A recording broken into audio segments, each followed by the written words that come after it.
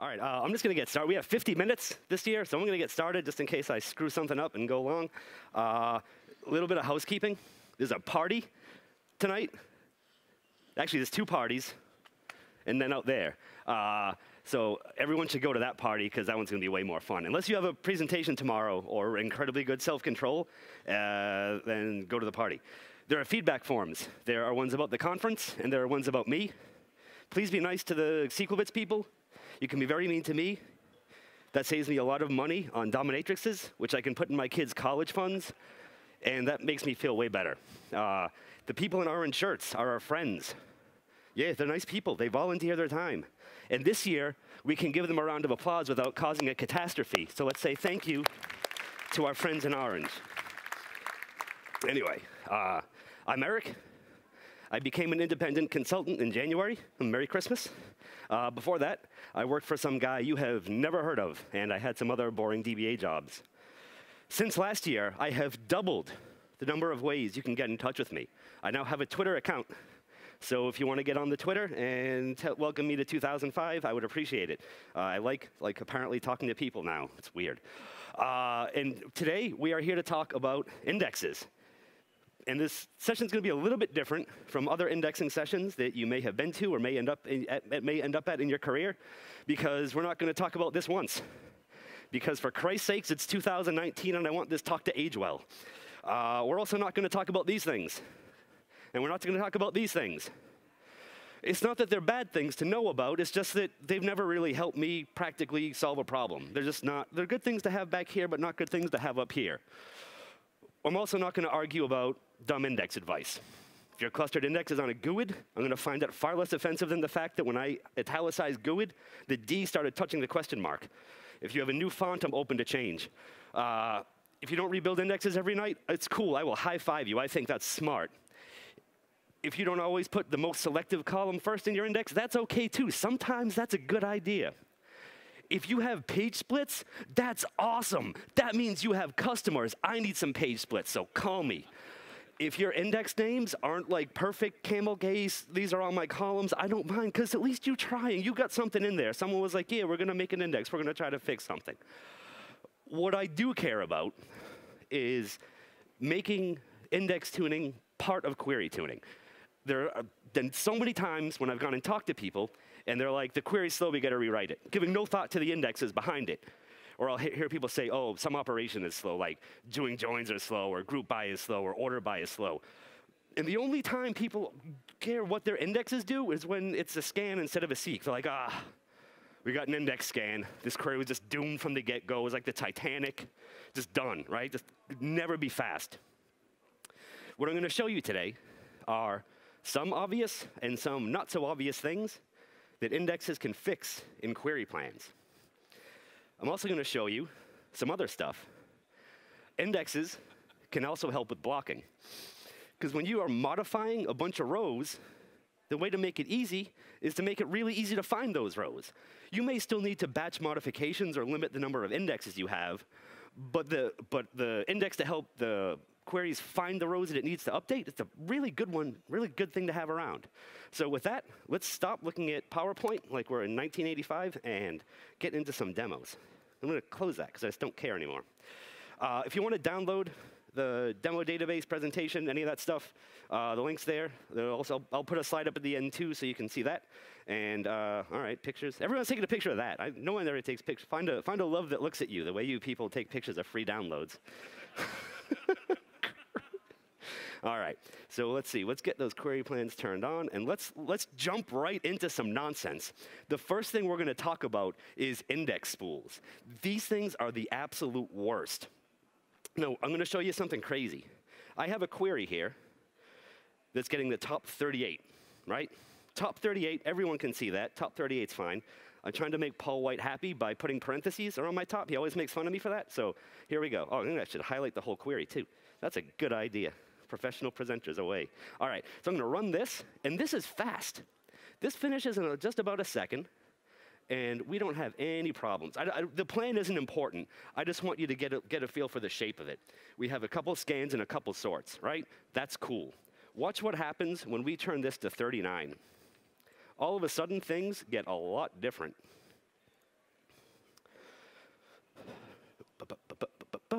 And look what happens in the query plan. We now have this thing. Look at this. It's terrible. We have an eager index spool. I'm going to show you why this is bad.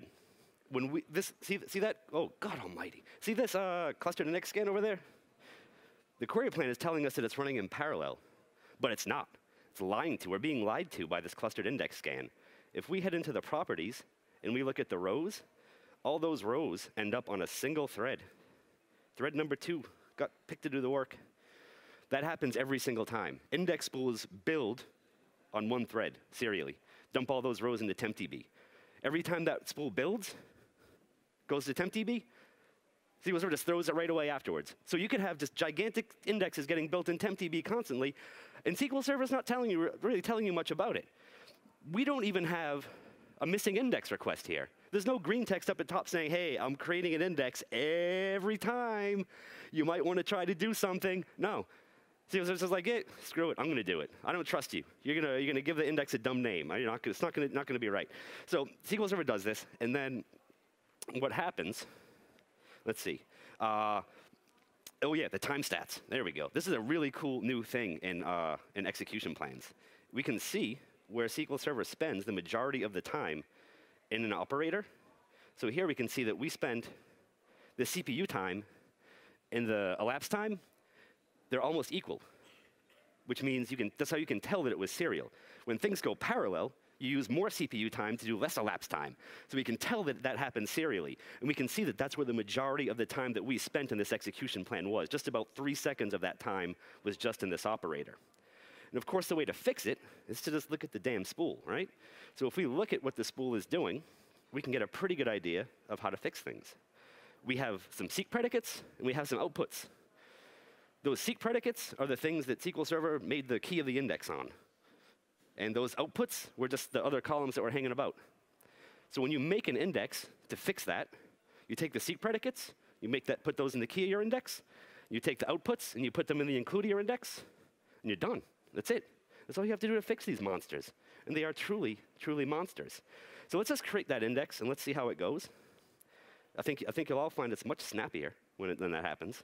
So here we have our top 39 query again, and we run that, and that's instant. No seconds, no nothing. Pretty good, right? All right, index spools, the worst. If you find them, kill them. Any questions on index spools? Not you. Not you. Keep those hands down. That lower. I don't want to see. There you go. Put them in his back pockets. His back pockets. Yeah, no, get them in there. All right, no questions on those. All right, we'll move on to my second least favorite spool, the table spool. This thing is also garbage, absolute hot garbage. So let's create a couple indexes to help our query out. And what we're going to do is we're going to stick a bunch of rows into a temp table. And then we're going to query the temp table. And we're going to watch this thing run for a darn long time. 5, 6, 7, 8. There's a lot of walking around you could do while this query runs. It's awful. Yeah, it just keeps going. Keeps going and going. 40,000 rows, 13 seconds. Not a good row to second ratio on that. Very, very poor. I don't like that, neither should you.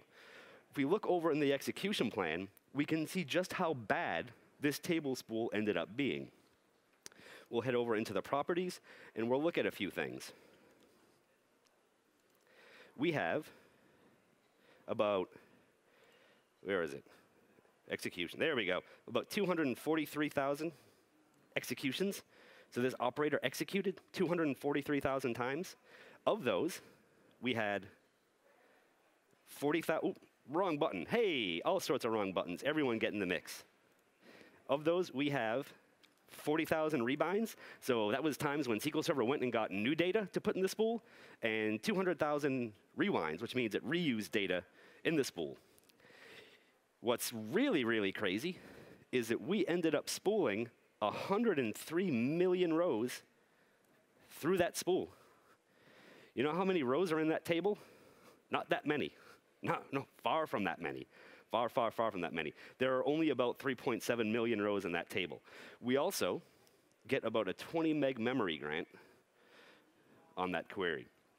Watch what happens when we make one tiny little change. What we're going to do is stick a clustered index on that temp table, and we're only going to stick distinct user IDs in that temp table. So we'll run that. That's still quick, right? That was still fast. And now look what happens when we run this query. Oop, should highlight that whole thing. Again, professional presenting 101. Highlight the whole query, run it. Look at that, done. That spool was the pits. You see that thing? You see those things? Beat them up. They're there for weird reasons. When SQL Server thinks that it has to do a bunch of repetitive work, it's going to take data, it's going to spool it, and it's going to say, well, if I'm going to have to do this a whole bunch of times, I might as well have it ready. So it takes that data, sticks it in a spool, reuses it a bunch of times, and quite often I find that those spools show up because when the costing algorithms were written for this, it was like the late 90s. There was like Alanis Morissette CDs and all their computers. It was an awful time. And I/O was a big, big problem. So when SQL Server had to do I/O, it wanted to do as little of it as possible. Now, when we have nice fast disks, we have SSDs and NVMe, and we have tons and tons of RAM, these things are far less useful. They're just like a lot more work within the query. Any questions on those? Yes, no, maybe? In between, in the middle? No? Again, not you. Those hands are up way too high. Down. Away. You're making me nervous. You're making me nervous. You're making me nervous, Hugo. I see the look on your face. Ugh. All right. So the other thing that indexes can help with is blocking. Everyone runs into blocking at some point. Concurrency, databases. Things have to go into the database. Things have to get out of the database. What happens? Bunch of blocking. Now we got these guys. Are you here to escort me out? You look like security. You're making me nervous now, too. All right, I'll smile for you. Not you.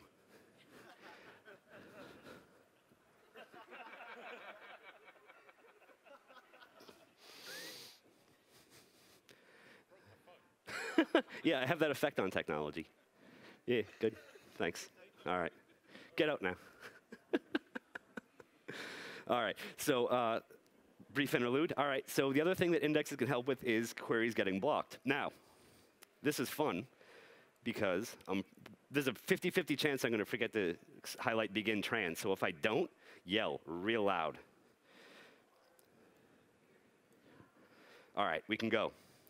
So if I run this query, and I update some rows, and I look over here at SP who is active. Hi, Adam. How are you doing? I can see what locks this query takes. You can see that I've got some object lock. I've got an object lock, and I've got some page locks. Yeah, so we've locked some things. That was fun. It was fun that time we did it. And then if I look over at the query plan for the blocking query, or for the update query, we can see that it looked at the clustered index, did a compute scalar, and then updated the clustered index. Not bad. Yeah, pretty simple. Nothing too crazy happened. If I run this top query up here, right database and everything. I'm having a stellar day. If I run this query, it finishes immediately. We're looking for the ID. That's good. We found it. Good job, us. If I run this query, we are less lucky. This query will not finish. This query is blocked. Nothing can go on up there. If we look back at SP who is active, hi, Adam, and see what happens, now we have some blocking. We have some lock waits, and we have a blocking session over here. We have session 51. Ah, there it is. Look at that. I'm a blocking session ID. I'm holding up all the works here. This is a very unhappy situation for that query. He's just going to hang out forever, doing nothing, being useless. We can help fix this situation by helping SQL Server find the data that it needs to update better. So let's go create an index that does that. Let's roll this thing back. All right. Yeah, good practice here. Good practice for rolling back queries. Let's make sure that's stuck. Good job. All right. So we're just going to create a very simple index on this date column. This date column is what we're looking for in the update query. We're looking for this range of dates right here. So we'll create an index on date. Bing, bang, boom. That was quick, nice and quick. Watch what happens now. We're going to rerun this update. All right, begin train. Good job. Good job, me, getting that done. All right, and now let's run this. And let's see what kind of locks we have now. We're going to have slightly different locks. Now we have some key locks involved. We don't just have that object and page stuff. Now we're just locking some keys. And that sounds a little bit easier to me. Because locking just some key values rather than entire pages or entire objects. We're just locking a few IDs. No big deal. And now when we run our queries to find our magical IDs, these can both finish immediately. Boom, done. You know why? Because SQL Server didn't have to lock more than it had to find the data it needed to update. Pretty spiffy, right? What do you think, Brian? You know, you gave me crap about not shaving. Brian May never had that much on his face. I don't know. You're not funny. You ain't funny anymore, Andy. All right, any questions on how we helped get blocking out of the picture? Someone remind me to hit rollback, because otherwise the rest of this session goes terribly. I did that like 3 times when I was practicing. I didn't hit rollback on that final one, and everything went off the rails. That would have been embarrassing in front of everyone, right? All right. No. Everything else is normal. So with an index on that date column, SQL Server found the data it needed to update, helped that out. We didn't have to lock a bunch of crap. Good stuff. The other thing that indexes can help support are sorts. The reason that we care about sorts is because they're internally blocking. When you see a sort operator, that means all the rows had to show up there first, and then the sort could run and sort the rows into the order that you asked for. We had to physically sort. SQL Server, is Panal in here? No? All right, yeah, he's probably drunk from last night. Panal loves it when I say this. SQL Server had to break out his tiny little baby hands and physically sort all of those rows up in memory. That's no fun. When sorts run, they need memory to store the data that they're going to sort in, and they may spill if they don't get enough. And the reason that I first started hating sorts was one day I was tuning a query, and I created an index for it. And I thought it was a pretty sweet index. And the query kind of looked like this. It was a little bit more complicated, I promise. I just don't tune queries that look like that. But this is a very easy example of why I started to hate sorts. So I created this index on owner user ID, because I'm joining on it, and on score, because I'm ordering by it. And I had a very different opinion of what the execution plan should be than SQL Server ended up giving me. It was actually the worst possible outcome for this query plan, where it stuck the post table on the outer side of the join and sorted the whole thing and spilled a bunch of pages out to disk and stuck that poor little users table over there on the inside. Yeah, I wasn't happy with that. And that was the first time that I learned to hate sorts. The reason why I didn't like it is because it was after a plan that was shaped a little bit more like this, where I would have my join right there with the smaller table on the outside, and I would have my sort after I had joined some stuff together and figured some things out. This is the plan shape I wanted. I got the other one. So this is when I learned to love cross-apply. Thank you. You had a lot to do with that one. That's Itzik, if anyone wasn't sure. Don't get them confused with Hugo. They have very different haircuts. So what happened? We had 24 megs of RAM to do that sort. We spilled a bunch of stuff out. Users table was in the wrong place. We only had 1,000 rows, and it was just a much better query for that. The reason why I thought I would get that plan, because of the index that I created, is because when you have an index with multiple key columns in it, you can sort by those key columns, as long as you have an equality predicate on the column before it. And I'll show you exactly how that works. So when we create this index, it's got 4 columns in it: reputation, upvotes, downvotes, and creation date. 4 columns in the key.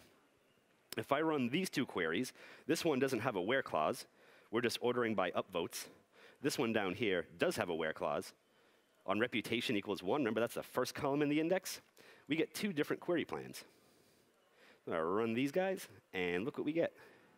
This plan sorts and spills. Yuck, gross, like boys.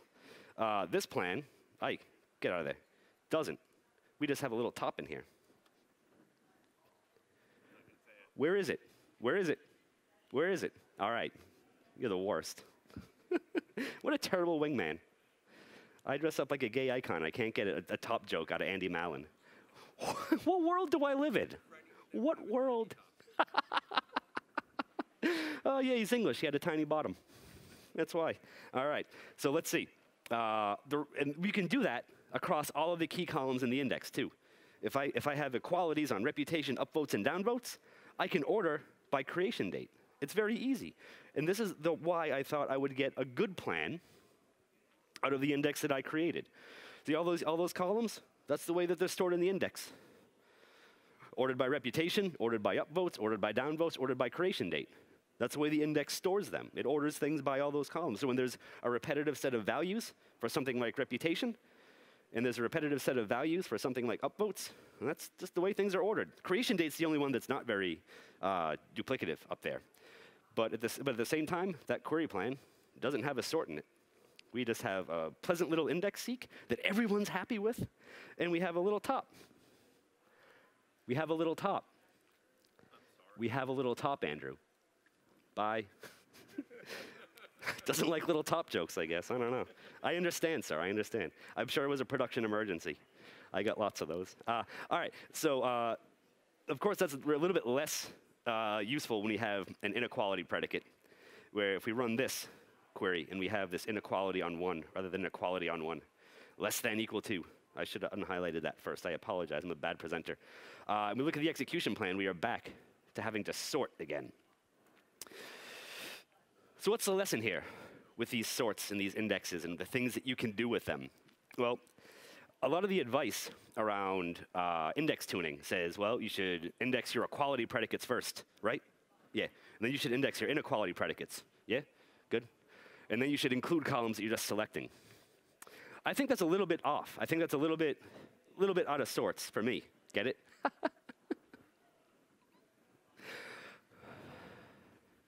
All of you people. I think that maybe when you're tuning indexes and you find a big whopping sort in your plan, maybe the order that you tune things in should be index for equality predicates, then index for sorts, then index for inequality predicates. Because those inequality predicates always throw a big old monkey in the wrench. And sorts can cause a lot of trouble in plans. Anyone ever seen that? Sorts causing trouble? You, the handsome fellow down in the front, but not paying attention? Yeah, I see you. Yeah, come on. Are you taking notes? Are you drawing me? Oh, I would love it if you drew me. Come on. We'll talk later. I tip well. So the reason why sorts can cause big problems is because sorts can ask for a lot of memory. Hash joins and hash matches can also ask for memory, but boy howdy, sorts can ask for some memory. Now, I'm going to show you this query. First, I have to get rid of any indexes that might have been around, because I hate those things. What good have they ever done me? So when I run this query by itself, this will ask for about a 3.7 gig memory grant. And I'm going to show you what happens when I run a whole bunch of it. So I'm using a tool from Microsoft, right? Because I guess it's a Microsoft thing, called OStress, and it's part of RML utilities, which you can download for free, and you can beat the crap out of servers with. I like using it in production to scare DBAs. Like all of a sudden just fire off a bunch of queries and say, huh, yeah, what's going on, buddy? Fix it. Yeah, what happened? What happened? Yeah, get on that. You got the email. Go for it. So let's fire up OStress. Hope I don't have any porn in here. There we go. All right. So with 6 copies, is that 6? No, 9. I'm upside down dyslexic today. With 9 copies of this query running, we have all of them running fine. Every single one of this query is able to run. It's able to get memory, and it's able to run. They're all asking for and getting about 3.7 gigs of memory. Good job. I did math for once. I also dropped out of high school when I was 13. And we're not waiting on anything important. All CX packet weights, things you can ignore, right? What we have left is about 4.3 gigs of memory. That's how much more SQL Server has to dish out to queries that want to get a memory grant. So that means, let's take bets on this. If I run 10 copies of a query that wants a 3.7 gig memory grant, why did you do that to me? I'm getting stabbed in the back all over the place here, Andy. Yeah, you should be. You're my guitarist. We should have. Yeah, we'll do that next year. We'll do like a puppet thing. Like we'll do Air Supply next year. Yeah, good luck finding that wig. So with 9 copies running, they all run, they're all fine. I have 4.3 gigs of memory left to give another query. If I run 10 copies, is that query gonna run? Is that gonna happen? If you were in my pre-con yesterday, you don't answer. Yeah, I see you. I see you out there. I see you out there. So I'm gonna run 10 copies of this and let's see what happens. How many people think it's going to run? How many people think it's not going to run? Don't all look at Hugo for an answer. That's messed up. I told you, hands down, in his pocket, now. All right, so let's run this, and let's go see what we end up with. God, bunch of Judases in here. All right, so now we have 10 copies running, sort of.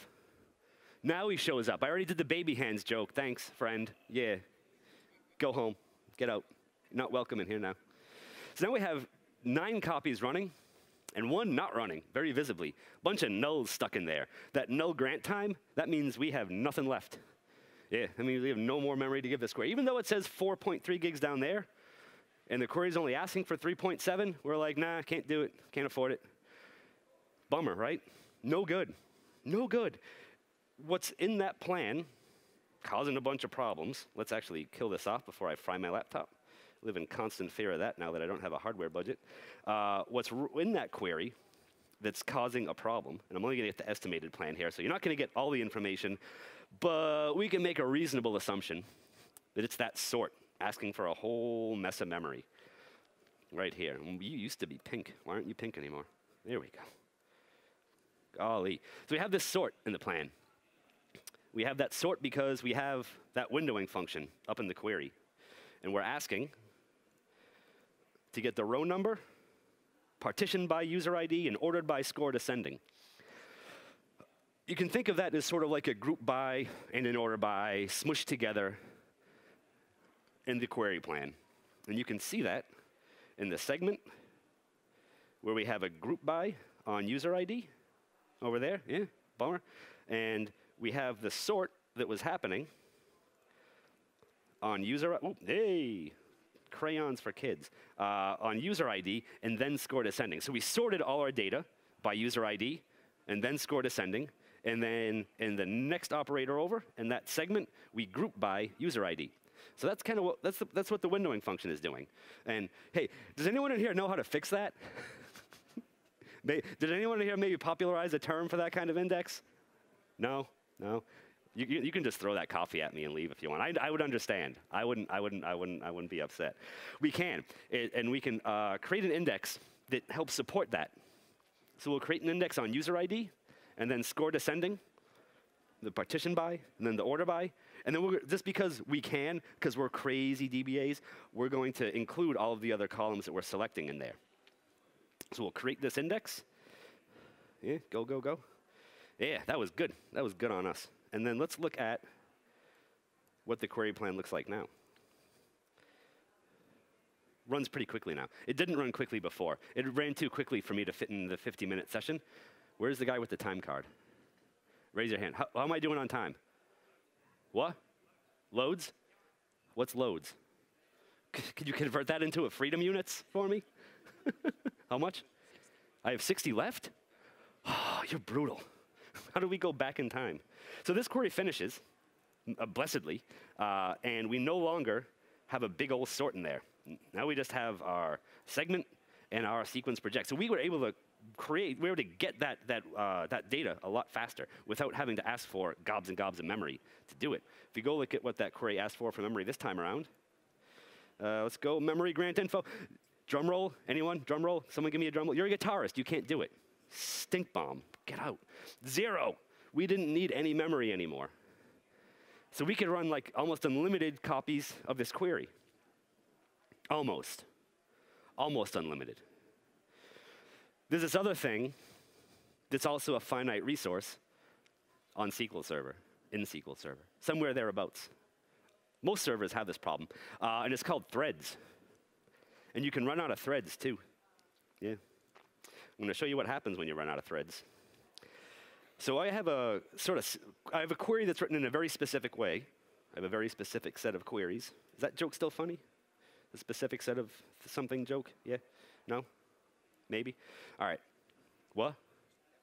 No, probably not. Probably not. So I have this query written in a way to get a lot of parallel stuff going. And this query will ask for and get 12 threads. I had my server over here is set to max.4, and I have 3 parallel branches in that query that can be active at the same time. So SQL Server is like, I want 4 times 3 equals 12 threads. See that? 3 branches, max.4. My math is right on that. I know I'm a high school dropout, but someone just say yes or no on, yeah, 4 times 3, 12. Yeah, thank you, Brian. Yeah, it's true. Yeah, tell me more about space. I like space. Space is where I'm going to go when I'm done with this. So let's just beat the crap out of this server. I have this calculation is published in Microsoft's documentation. I'm not on crack. When I run this, I can figure out how many threads my SQL Server has to give out for queries. It's 576 on my laptop. That's pretty good for a laptop. That's not very good for a production server, I'm going to be honest. But if I just beat the tar out of this server, right now I'm going to take, I forget how many copies of this, and 96. I'm going to run 96 copies of this just to exacerbate the situation and hopefully not fry the motherboard. I need an air horn for this thing. I love that. It's I know I should have. They let people on planes with those, right? Pilot, stewardess. All right, so now we're going to beat the crap out of my laptop. No whammies, no whammies. And now we're going to rerun this so we can get some information about what's happening. And this is going to be a little bit slower than it was before. You might feel some sluggishness. And let's see. Oh, we got it. And now we have thread pool. See that down there? That's bad news, that thread pool. We have sessions that are null, session IDs that are null. They can't get a thread to even get a session ID to start running. We've given away all our threads. Queries are sitting around waiting on threads now. That's a bummer. This is a very, very bad thing to happen to a query. The thing that really stinks is that these things won't even show up in most of your happy F5 monitoring scripts because the join between sessions and requests is usually on session ID. And most people don't put a left join there. They put that regular join. You don't get the nulls back then.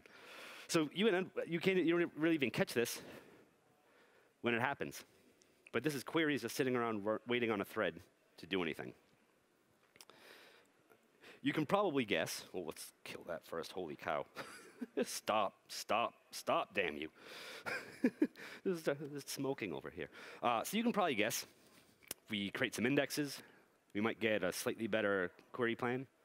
That's what we've been getting a lot of, slightly better query plans. We create some indexes. We might even make this query so cheap to run that it doesn't need 12 threads. It just needs 1 thread. What do you think? Yeah, you might be able to do that? Maybe? Yeah? Let's find out. Let's find out. Oh, go away. That was not a SQL prompt advertisement, I promise. That's the most annoying thing that happens. All right, let's run that. Oh, look at that, serial plan. We made this thing so cheap to run. The optimizer was like, you don't need all those threads, pal. You don't need it. You can just run single threaded, everything will be fine. Now we can run 576 copies of this thing, because we have 576 threads to give out. Yeah, good job, right? Good job, us. We are professional data professionals. Yeah, I think that's good. Anyway, that's thankfully the end of the demos. Now nothing can go wrong, right? Maybe? No? You look unsure now. Anyway. How am I doing on time? Don't say loads again. 15. Beautiful. Anyway, thank you for coming. What I wanted to go for here is with the right indexes, you can fix all sorts of problems in your queries. Good indexes can help your code scale much, much beyond what you think it can. Like whatever hardware you have, you can usually scale your code inside that hardware with a good set of indexes. Good indexes can also help you make better use of hardware because when you add the right indexes, you stop asking for all that memory. When you add the right indexes, you stop asking for a gazillion threads, and you can make better use of the server hardware that you have. If you still have questions, if you want to give me some page splits, if you want to hang out and talk, if you want to ask me where I got my outfit from, anything like that, that's how you can get in touch with me. If you want to download the slides for this and the demos and all the other stuff, you can go to that bit.ly link. It's case sensitive, just remember that. These bit.ly links are very, very case sensitive. And that's it, thank you.